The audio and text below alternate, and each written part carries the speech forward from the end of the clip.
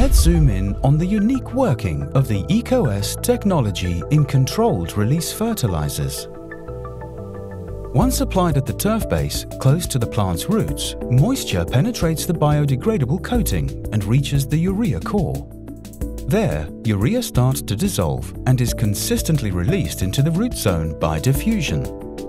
Influenced by soil temperature, the nutrients are released steadily day by day, matching the plant's needs and resulting in healthy turf grass, while reducing nutrient losses to the environment. Once all nutrients are released, the biodegradable coating shell degrades quickly into CO2 and water, leaving no trace behind.